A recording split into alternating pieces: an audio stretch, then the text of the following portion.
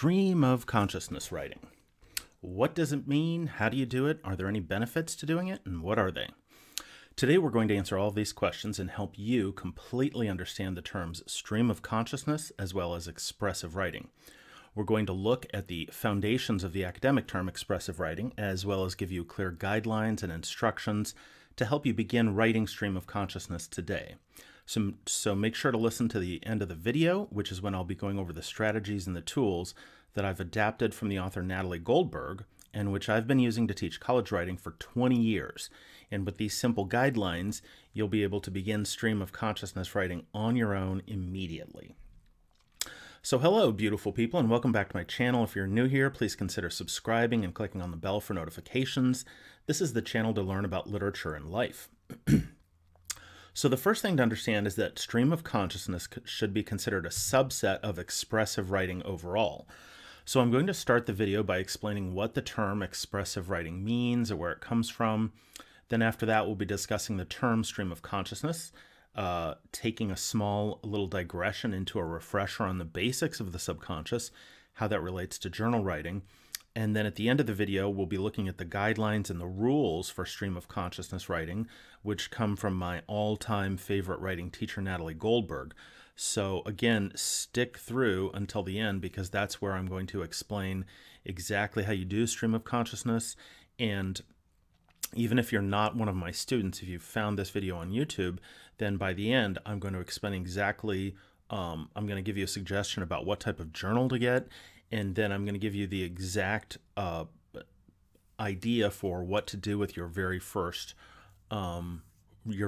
writing session. So you'll be all set. So let's dive right into it. So as you can see from the slide here, the term expressive writing is an academic term. It comes from James Pennebaker, a psychology professor at the University of Texas at Austin, and was used by him to describe the writing activity that he had undergraduates perform in research experiments that he first began doing in the 1980s. I think probably 1983 was the first, I want to say that was the very first experiment that he began. And you can, so some of the information that I'm going to talk about in the first couple of slides, if you're interested, you can look more. Pennebaker's got a bunch of books, and he's a wonderful researcher, he's a wonderful writer, he's wonderful in overall. One of the books which explains best about expressive writing is his book called Opening Up by Writing It Down, so you can learn more. This is just going to be a little, very quick little summary of some of the information in the first couple of chapters. So Pennebaker's not, I don't think he would consider himself a clinical psychologist. I think he thinks of himself as a social psychologist. But early in his career in the 1980s, he had devised this experiment where he was interested in whether or not people can experience significant therapeutic benefit from writing. So that's what that's where this whole research area came into play, and that's why, you know, he's a psychologist, not an English professor. He's a psychologist, so he was interested in the tangible benefits, and that's why I wanted to talk about this first. Also, because whether you're writing for me in a class at the University of Alabama, or whether you just found this video on YouTube and you're going to do what I suggest at the end, the reason why I love journal writing, expressive writing so much, and I do it myself and make all of my students in every one of my classes do it, is because there are tangible, positive mental health benefits from it. So as it says there in the second bulleted item, his original experiment in the 1980s was kind of serendipitous. He kind of just stumbled across the idea, and then in the next few years, he kind of kept repeating it. And so what he did originally was, as it says here, he had students write, and many of the, so this is again, this is almost 40 years old, the, research into this, the benefits of therapeutic writing, almost 40 years old. And a lot of times still today, when psychologists at different colleges and universities do research experiments, they use his original model, which was to have participants in the study. They would write for a 15-minute session, and they would do it 4 days. And I think the very first one was 4 consecutive days. Now, by the way, there wasn't some special magical thing about that. He says in one of his books that was just an accident. That was like there was a room that was open for 4 days, and so that was how he initially started the study. And since then, lots of people have been doing it that way. But there isn't something magical about doing it, 4 times for 15 minutes. That was just how he originally started it. Anyway, so going back to the very first, experiment that he did, he had these students write. Originally, now he was interested in trauma and how people deal with trauma and recover from trauma. And so some of his earlier research was especially... I think he was interested, and his team was interested also in sexual trauma, people who are suffering from, sexual traumas. And so that was some of the impetus in the earlier experiments that he was doing in the 80s. And then it also kind of changed into occupational, I guess you would call it, like people who had been fired. He did a really interesting study with that in the late 80s, early 90s.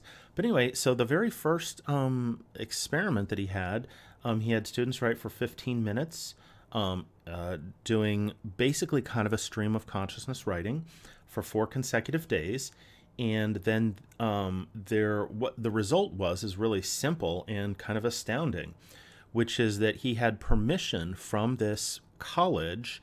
I don't think it was the University of Texas. I think he might have been at a different college that first time. I don't remember. But he had the students had signed waivers so that the research team had access to their student health records. And the people who participated in this, who did expressive writing, had a significant decrease in their visits to the student health center over the course of like 6 months or something like that. So right from the beginning, the experiment showed that doing expressive writing has quantifiable health benefits. So now, as I said, his first experiment, I think, was in 1983, and then he began duplicating it.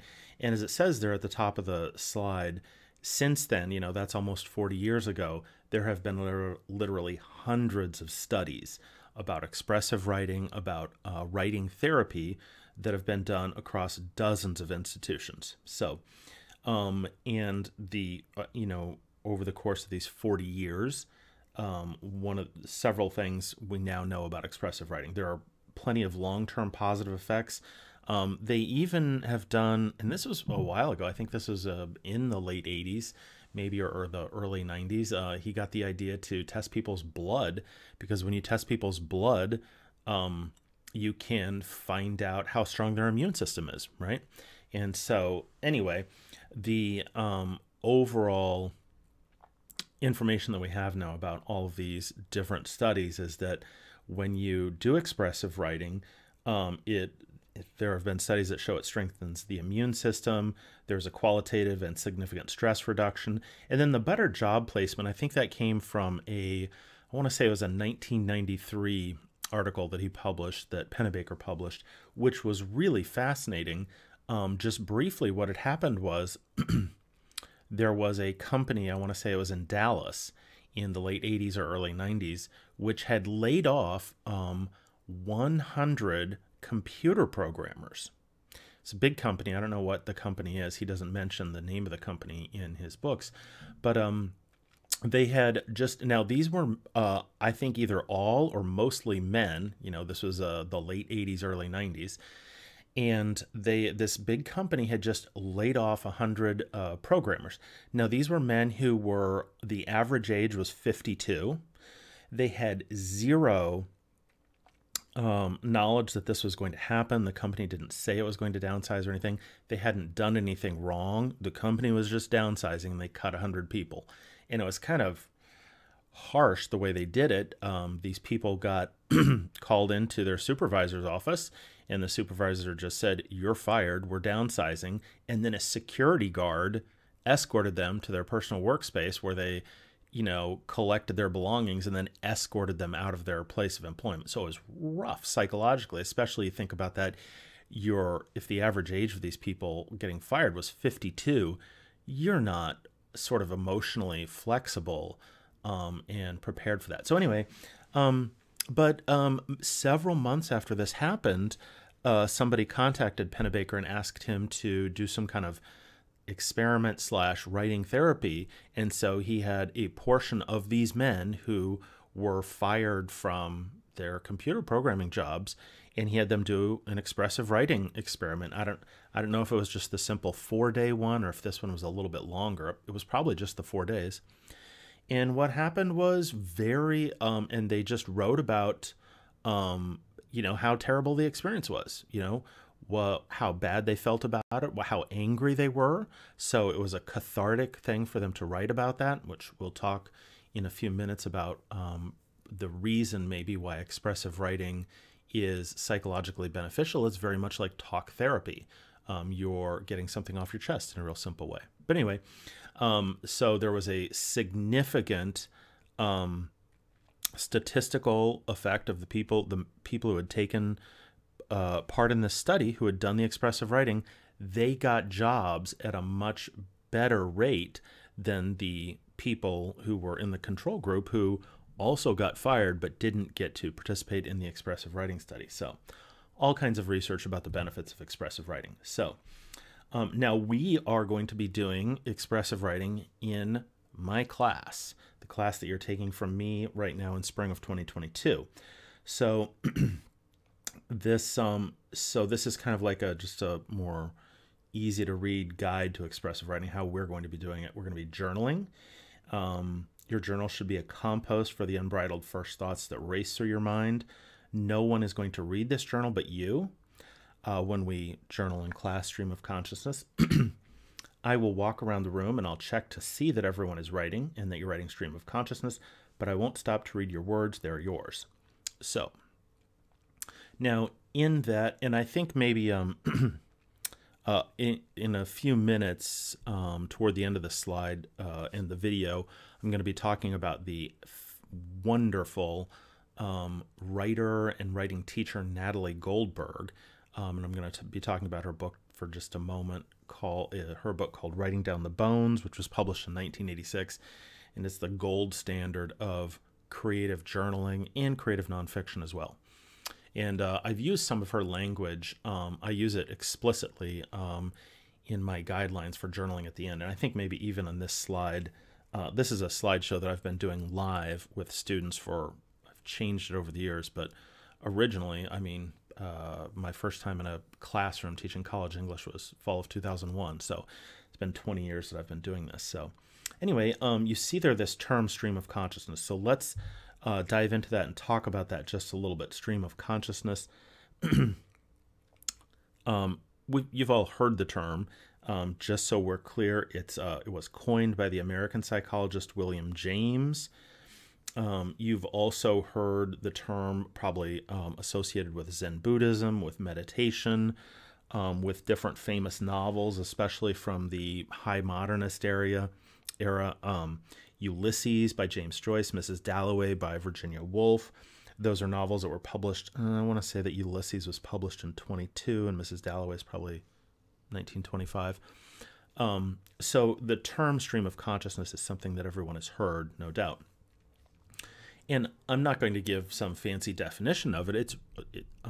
It's what you have already thought of, which is that stream of information and thoughts that's continually running through your mind. If you're awake, you've probably got a stream of consciousness dialogue oftentimes running through your head.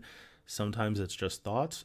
Oftentimes it's this dialogue that we don't have control over, where we're arguing with our girlfriend or our mother or father or roommate if you're a college student or something like that.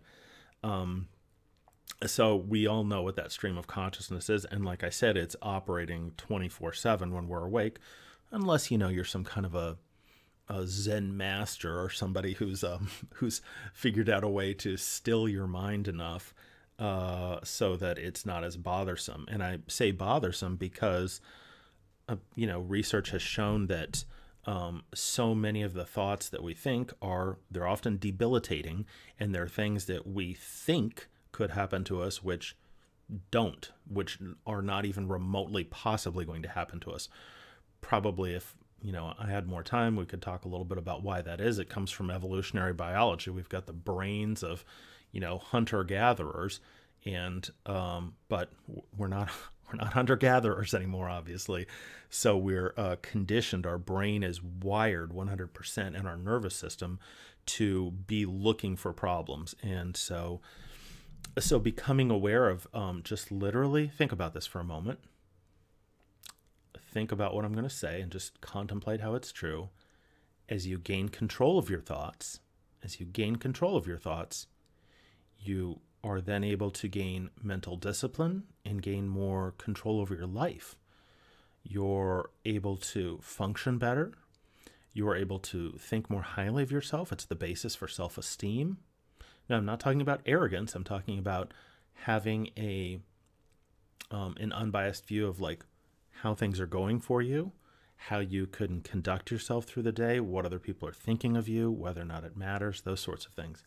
So anyway, that is, part of the reason I think that why expressive writing and stream of consciousness writing why there's so much research that says that it's, beneficial for your mental health, is because anything, whether it's journal writing, whether it's meditation, and that could be religious meditation, it could be, Buddhist meditation or Vipassana, it could be mindfulness-based stress reduction, but anything, or even, people who are into sort of new age things or new thought concepts, anytime you're gaining more control over your thoughts, then you are going to be able to direct your life and be happier and more functional. So anyway, so we know what stream of consciousness is.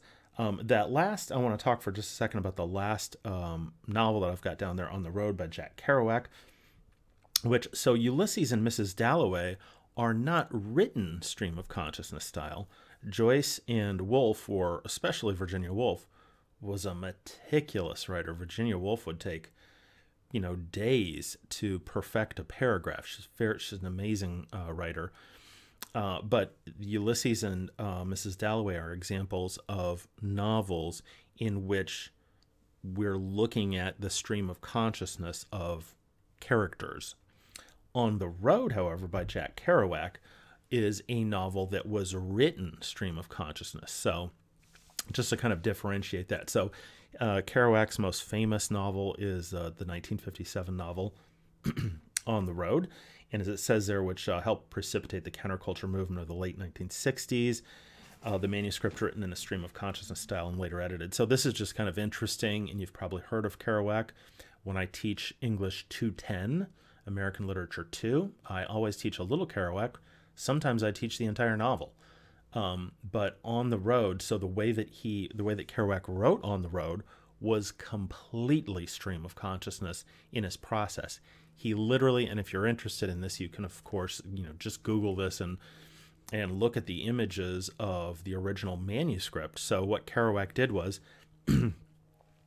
he hung, basically, if you can imagine a paper towel roll, it's about the same thing, but it wasn't paper towels. It was, I think, some kind of a teletype paper or something that he got from the railroad or something, because he worked occasionally on the railroad. But he hung something that's similar to a paper towel roll, but with regular paper, hung it down from the ceiling on just like a wire coat hanger, and then, and then he fed that into his typewriter so that he would never have to, take out the pages, a single sheet piece of paper, but he could just keep it as a continual scroll going through the typewriter. So that's how he wrote the novel On the Road. I think he did it in about 3 weeks. He was using a lot of coffee and drugs too. And so you can look at the scroll of that. It's really interesting. But he wrote in a stream of consciousness style. And then he later edited it. And there's two versions of On the Road. There's the original one published in 1957, which is phenomenal. And then there's I think the unrevised one, but there's not that much difference. And Anyway, so stream of consciousness. Kerouac used it actually in writing his novels. It was part of his process. Okay, so implicit in all of this discussion of stream of consciousness, I think, is the notion that we have different levels of our consciousness. Even just using the term stream of consciousness, you have to think for a moment, well, it takes a moment to be either intelligent or self-aware enough to even just contemplate what is stream of consciousness, and then, become aware of what that is and become aware of your own thoughts and what your brain is doing. So I want to take a few moments to just talk about the subconscious just a little bit, because basically for the reason that when we write stream of consciousness, what's happening once you get into a good groove, and this is why at the end of the video, I have these really strict guidelines about how you write stream of consciousness. We'll follow Natalie Goldberg's rules, which are really simple. But when you follow them, then the writing process will bring things up from your subconscious. So let's just take a second to talk about the subconscious. Freud is the one, of course, who popularized the subconscious in the last decade of the 1800s and the first couple decades of the 1900s. And then I don't want to spend too much time talking about Freud. The second item there, I have Freud's tripartite system for breaking down the human mind into different aspects, the id, ego, and the superego. So even if that system that Freud, originally theorized 100 years ago, even if there's, that's not necessarily very scientific, still the idea that we can conceptualize our minds, not our brain, but our mind, our thinking, the field of awareness, maybe, that we could say, that is produced by our brain. We can easily, all of us, conceptualize how there could be different parts to it. And, that's become really routine now in like pop psychology and things like that, to think about the ego, and the ego is getting in the way of things.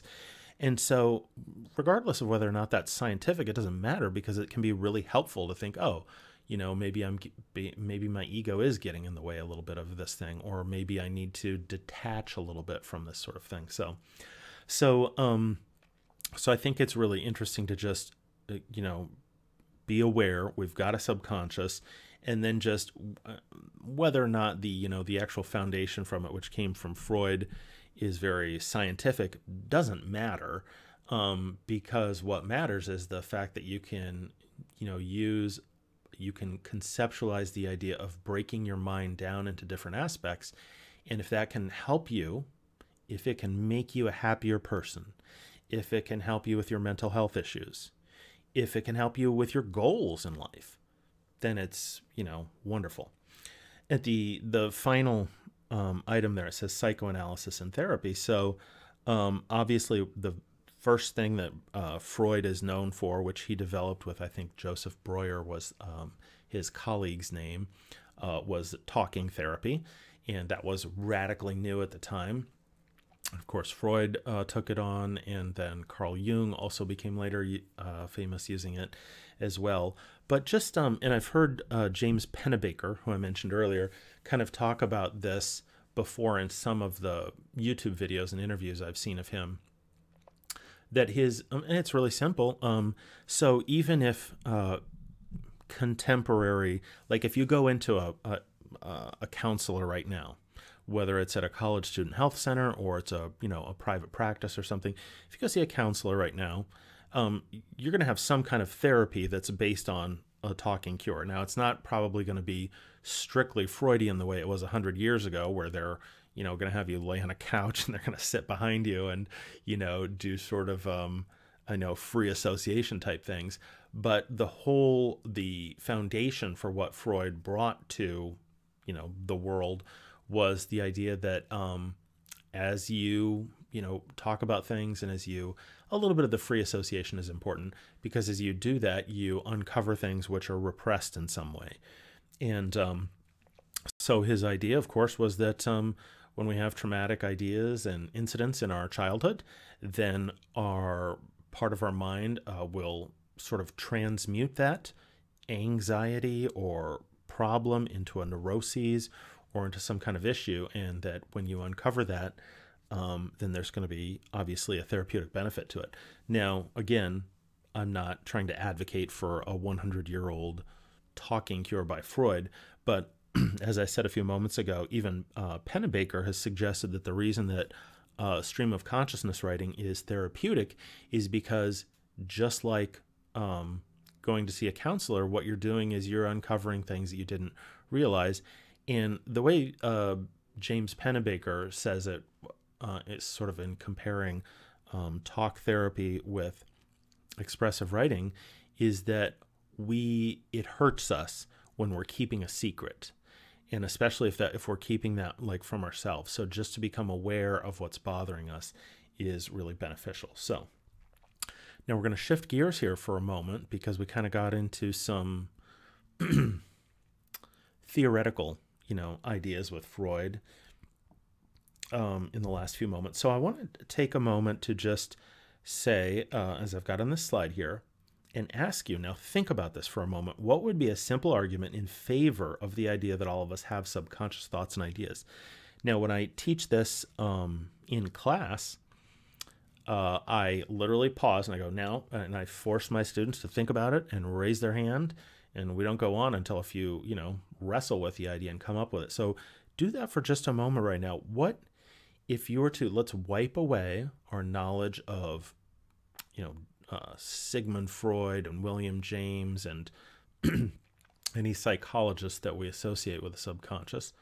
Forget about that. And if I were to say, could you prove that you have a subconscious, that your mind can do things subconsciously or does things subconsciously, could you prove it? Think about that for a moment. Can we prove that we have a subconscious? Now, I would say so I've got two sort of short answers for why that we do and why we can prove to ourselves that we have a subconscious. And so here's the first, which is just really simple. So think about dreams. Now, I'm not talking about in-depth understanding of your dreams or Freud's interpretation of dreams or anything like that, although we might add momentarily that not only do some psychologists, but religions, I think every major religion has at some point in their sacred scriptures some incident where there's a revelation by God or by a deity to some person, whether it's Noah in the Hebrew scriptures or something like that, or in but there's for thousands of years there has been a correlation between the idea not a correlation, but there's been the idea that our dreams are telling us something. So anyway, but more importantly, just think about it for a moment. You have dreams. You don't have control over them unless you're, practicing Tibetan dream yoga, which most people probably aren't. But we have dreams. We have no control over them. That's proof we have a subconscious. What's another thing, just really simply, that now think about this in kind of a broader scope. How do we know that our mind is subconsciously doing things, or our brain is subconsciously doing things for us, beneficial things? Well, really simply, all the things that are taken care of by our brain and our autonomic nervous system. Nobody who's listening to this video right now is making a conscious effort to breathe or a conscious effort to circulate your blood. I like to play a little game in class sometimes when I'm discussing this, and I say, who here is ready for lunch? Or if it's a late class, who's ready for dinner? And somebody raises their hand, and I say, okay, Jonathan, where are you going to eat? Well, at the student center. What are you going to eat? And they tell me, and I say, now, Jonathan, are you making a conscious decision to, produce enzymes in the lining of your stomach walls to break down that food right now? No, of course not. But when you know that you're going to eat in a little while, your body starts getting ready for it. There's all kinds of things that our body is doing. Obviously, you all know this subconsciously. So I think that's just kind of important, because when I say that writing stream of consciousness is going to bring things out of our subconscious, I think it's important to realize that it's a fact. We have a subconscious. Our brain and our mind are doing things for us all the time. And also, just kind of on a side note, thinking about the subconscious and thinking about how often we do things in a repetitive, habitual way without thinking of them. If they're good things, then it's great. I mean, we don't want to think consciously about how to start the engine of a car or back out of a driveway or put on our shoes or, anything like that. We'd like to be able to do that on autopilot while we're talking or listening to something or whatever. But there's a really great book by James Clear, fairly recent in the last few years, called Atomic Habits. And Clear, and he's not the only one, but to write about like becoming aware of our habits and then helping to mold our habits into more productive ones is really the key to achieving our goals. So, okay, great. Well, so let's get into talking a little bit about writing specifically now. When we do stream of consciousness writing in the classes that you're taking from me, I'm going to assign you a topic to begin your entry. And I always expect you to drift away from that topic as you do stream of consciousness writing. We're going to be doing stream of consciousness writing every single day in class. We'll start with 12 minutes, probably on the first, not on the very first day, but on our second day of class.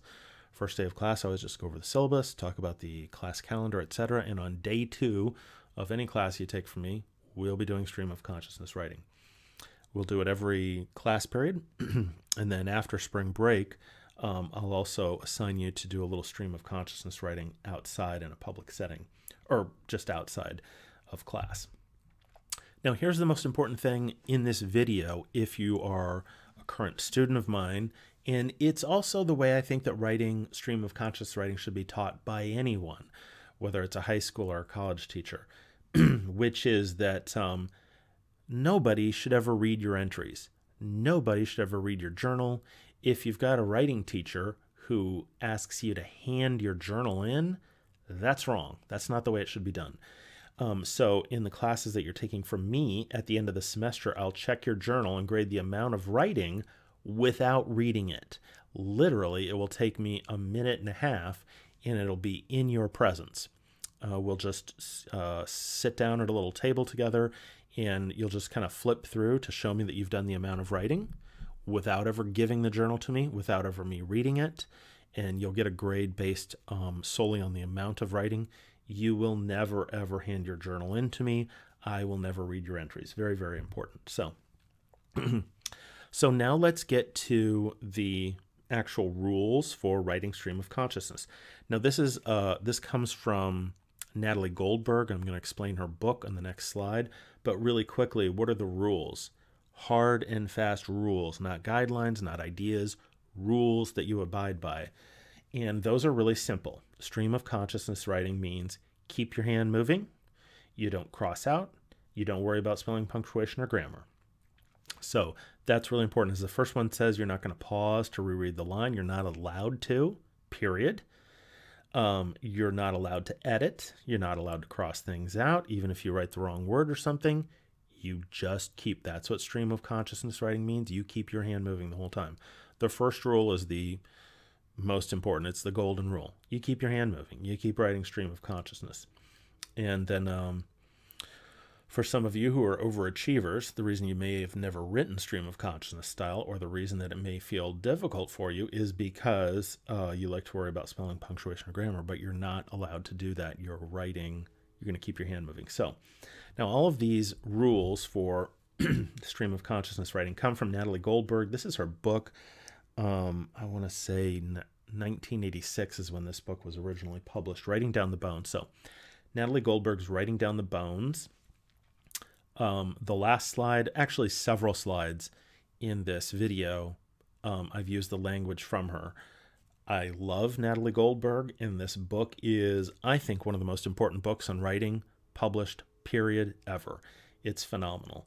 And I also sometimes will do writing exercises right from the book. I make it a required book when I teach creative writing classes, but I also just do some of the exercises with students in other classes as well.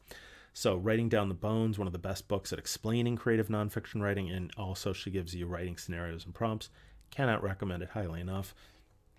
And again, as I said, some of the language on the previous slide and this next slide right here, this comes exactly from Goldberg's book. So, okay, so those 3 rules in the previous slide were how to write. Those are the rules for sort of physically.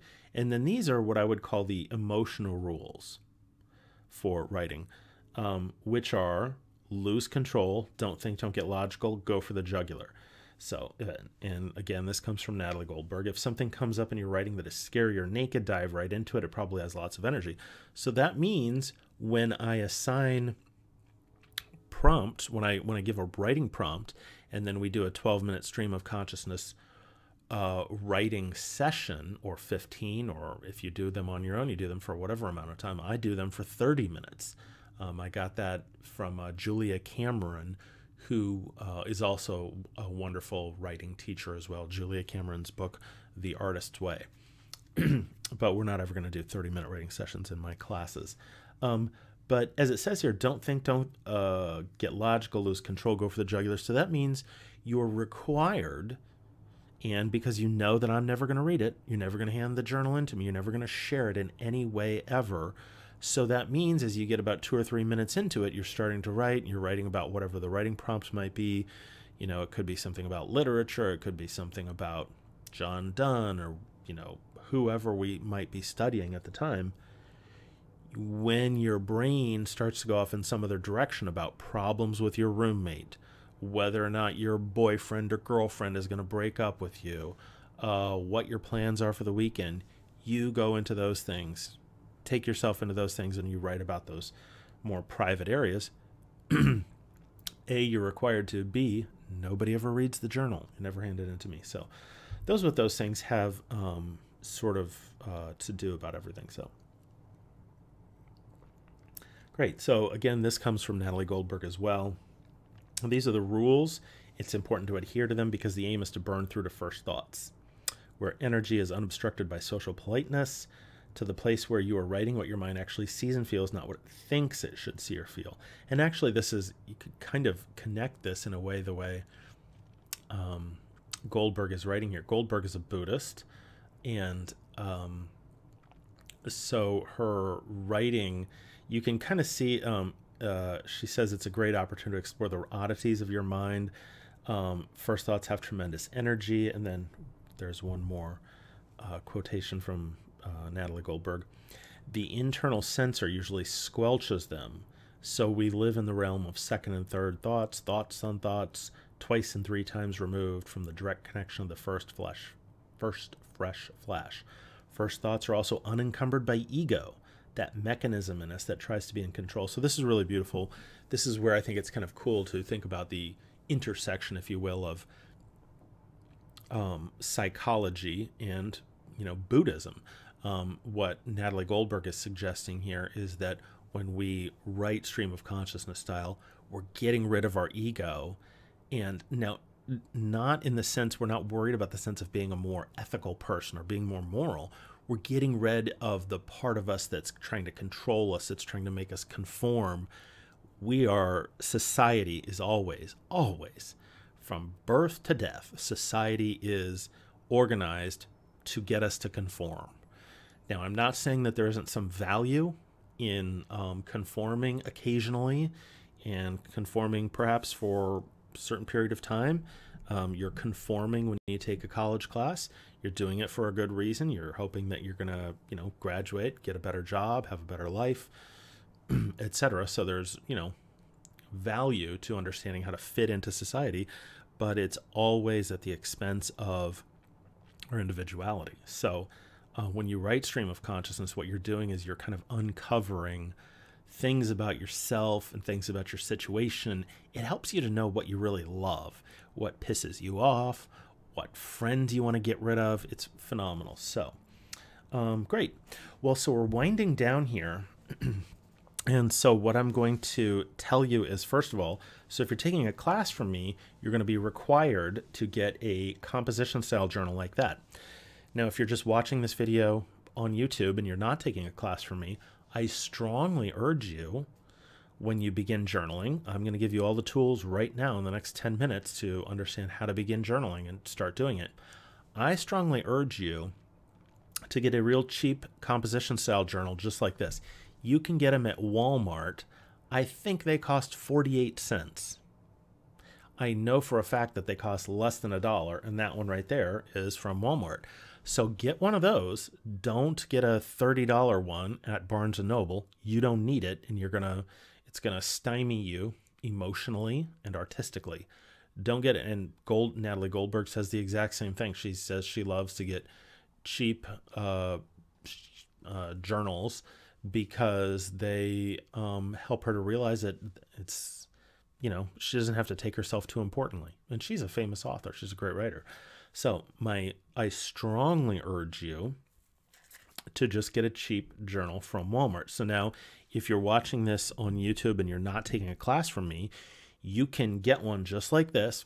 You don't have to get it at Walmart. You can get it. They have them at any grocery store. They even have them usually at CVS and Walgreens and things like that. But get one that's really inexpensive, that just costs $1 or $2 like that. Cardboard bound, non-spiral. Make sure you get that it's got lines in it, because if you get it at, for example, the soup store at the student center, they have blank pages for artists, and you don't want those. You want lines, whether it's college ruled or wide ruled, doesn't matter. But get a cheap journal. Now, if you're watching this and you're not one of my students, go get one, pause the video, and then, come back to it in a day or two when you have your journal. So, alrighty, now, I am going to explain what the very first writing prompt should be when you're learning stream of consciousness writing. And so now, if you're one of my students, then you'll just watch this for the next few minutes. You're not going to do any writing outside of class yet. So I'm just going to explain this to you. If you're one of my current students, you can just kind of think about these things, but don't do any of the writing yet. You're going to do it all in class on the second day of class. So now, if you've paused the video and you're somebody else and you went and got a journal and come back, what you're going to do for your very first writing prompt is very simple. Turn to your first page or turn to your second page if you want to. Write the date at the top, and then don't do this stream of consciousness. Do this quickly, but don't overthink it. And what you're going to do is you're just going to write out 3 or 4, if you're a student. You're going to write out 3 or 4 academic goals. If you're not a college student, then you can just write out 3 or 4 professional goals, like things you want to do better about work, maybe getting a better job, working for a promotion, something like that. Just list them out. You don't have to write them out fancy. They could just be a little bulleted list. If you're a college student, you can think about what is your most important class, what kind of GPA do you need. Maybe you can also think not just about your classes, but also other things that you can do for academic and professional goals, like maybe you're in the Greek system, and one of your goals is to, within the next year, get a leadership role in your sorority or something like that. So you're going to make a list of 3 or 4 of those things, and then just skip down a line. And again, if you're one of my current students, you're not going to do this on your own. You're going to do it in the second day of class. You can just think about these things for now.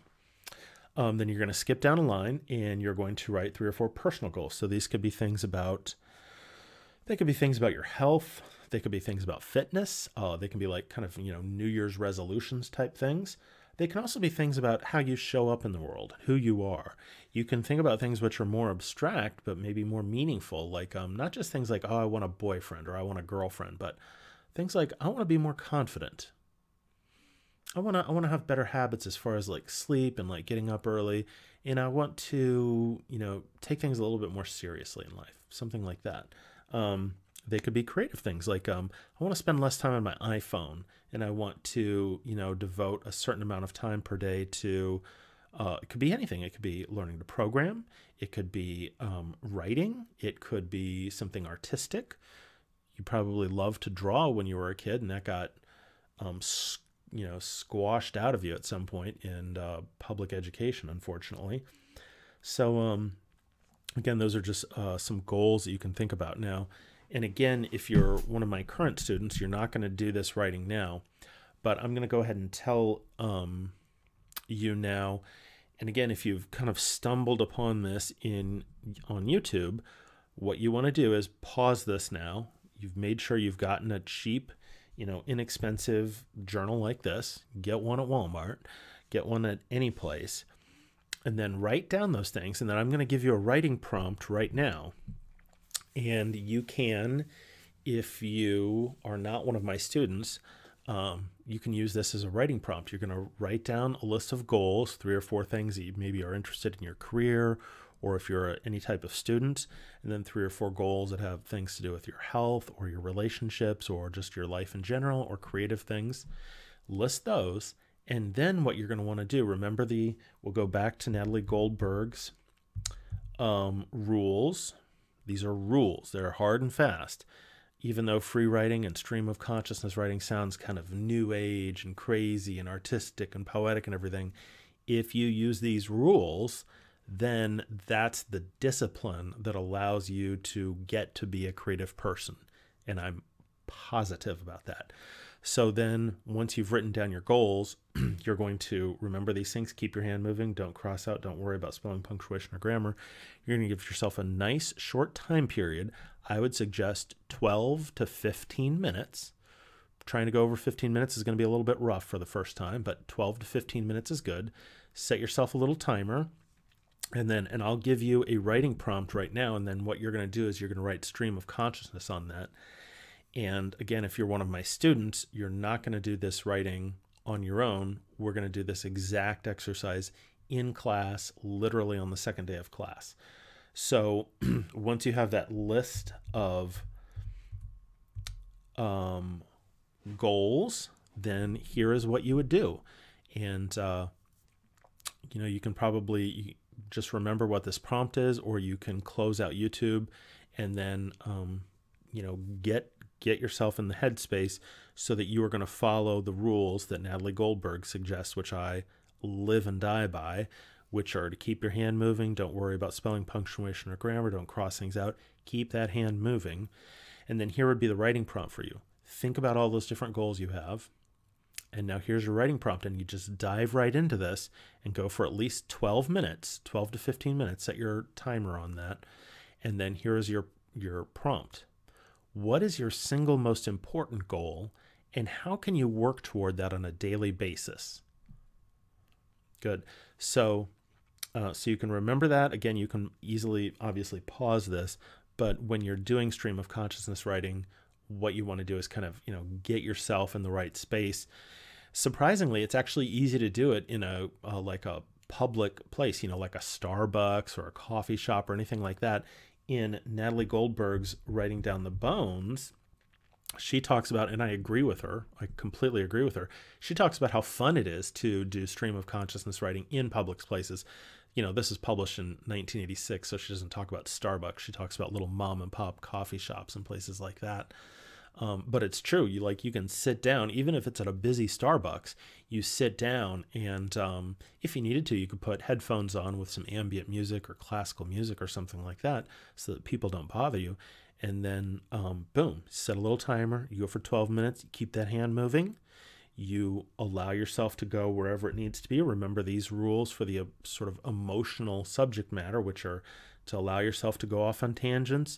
If you're a college student and I, tell you to write about your goals, but your parents are getting divorced and you just learned about it over Christmas break, well, 2 minutes into your writing session, I guarantee you're going to be writing about your parents getting divorced, or your boyfriend just dumped you, or your girlfriend just cheated on you, or your new roommate is, horrible, something like that.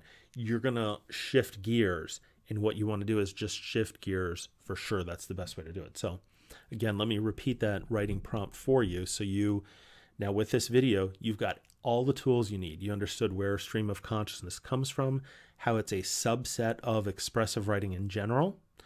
And now you know the rules, which come from Natalie Goldberg, the queen of journal writing. And then I've given you a nice little set of